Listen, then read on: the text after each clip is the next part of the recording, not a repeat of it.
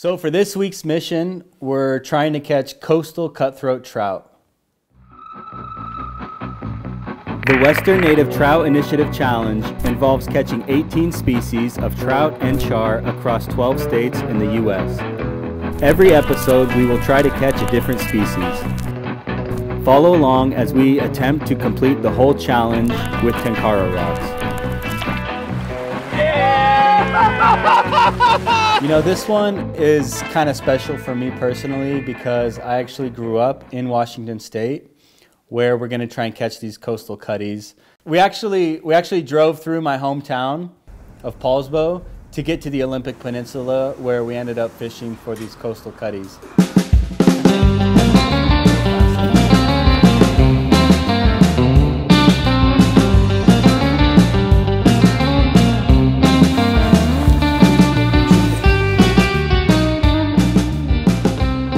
Cutthroat are a pretty unique species because they can be either sea-run or resident trout. So it's pretty interesting because some of them will swim out to the ocean and live and then come back in the rivers to spawn, while others will live their whole life in the river. They can be found kind of on the coast in the ocean, or they can be found in rivers or streams. Sometimes they're higher up in the system, sometimes they're lower. So it's honestly really tricky to find these fish. It looks really good. It looks like a fun river to fish. Yeah. He gave me a few different spots, but he said come to this river if we want like some good scenery and to get away from the crowds a little bit. I got these three up for review. Personally, I would go this or this. Oh, that's a Mohican. That's a home tie. This one is? Yeah, and that's my last one. I was just gonna ask you can say it's the last of the Mohicans. All right, dude. Teton Zoom, I've got like a 13 foot, or no, 10.5 foot line on here. Probably like 3 feet of tippet. And then I'm gonna start by trying a small streamer. So we got a pink, a humpy. So that's good, dead salmon in here. That means there should be coastal cutties in here. Hopefully we can find them in here today. Well, tuna flew in and we had basically 1.5 days to catch these coastal cutthroat trout, which was the first kind of major time constraint we had on this challenge so far. And it ended up being pretty stressful.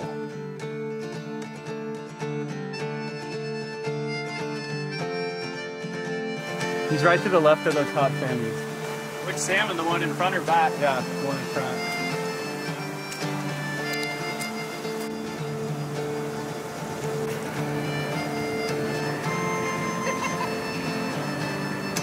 It's not the cutty we were looking for, but it's still a pretty fun fish to catch. Yeah. I mean, it fought pretty hard. It's fresher than a lot of the ones out here. Yeah. I thought it was a cutty sitting there, though. Look at that black mouth. Because all the salmon we've seen are like those zombied out ones, so it looked like a cutty for sure. And the way he ate it with his fin. He ate it with his fin. Not seeing any signs of fish. No cutties yet.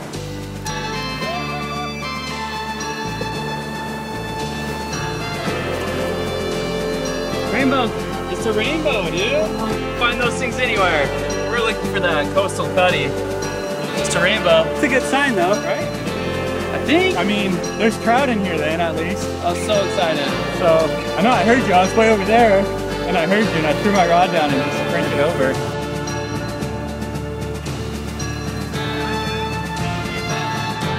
Rainbow. We don't have that much time, and we really want to get some coastal cutties. We spent a good half of the day fishing this one river, and we didn't catch any cutthroat. You know, it's like almost noon, and we're still down there. We knew we had to hike out. We knew we had another long drive ahead of us to get to the next spot, and we're just down. Yeah, man, like I said, you can't complain, but I'm gonna complain a little bit. I want to catch a cutty. That's what we're here for. That's what we're here for. Time is running out. Like it's 11:30 right now, and we have about 8 hours, maybe 9 hours to get ourselves a coastal cutthroat trout, and we're stressing. Yeah, we got like an hour hike out of here. Hour hike out, maybe an hour to the next spot. So, so we got to try and get it done. Dude. Here we go. Time to move. Yeah. So for all you Twilight fans out there, make sure to tune into this video. It's a good one. And you know who you are. You Twilight fans, you know who you are.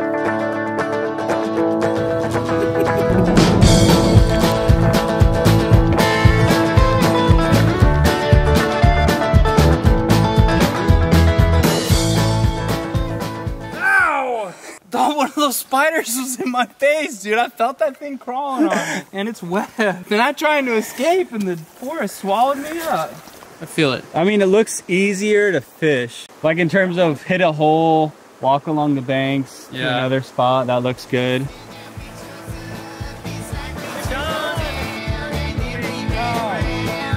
I mean, first spot though, but it's a little rainbow. Better than the last spot.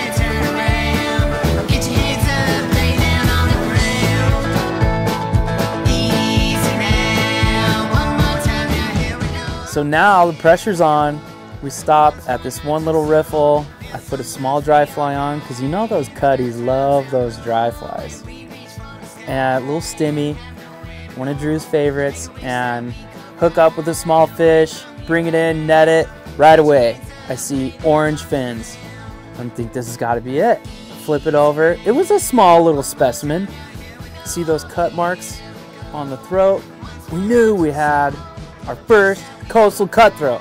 No, sir. Come look. I mean, he's got cutty slashes. No other rainbows that we caught here today at this creek or a different creek had any kind of slash like that. Yes, dude. And see the pink or the yellow and kind of orange fins right there.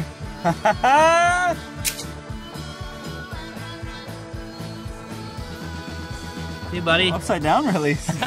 Yes, dude. Yeah! We did it, dude. We finally did it.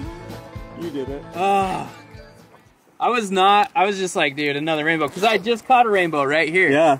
Like, and then the next cast, caught that. Did you switch to a dry? Yeah. Crushing. Yeah. Yeah, a little stimmy. Dude, Lars and I are standing over here fishing, and we see this crazy looking, like, bug with these long legs. Never seen any kind of, like, aquatic insect like it before. Land on the water, and it just like had its legs sitting on the water, and its body was kind of up off the water, and we're like watching it, like something eat it, and sure enough, something ate it right down there. Oh, really? Yeah.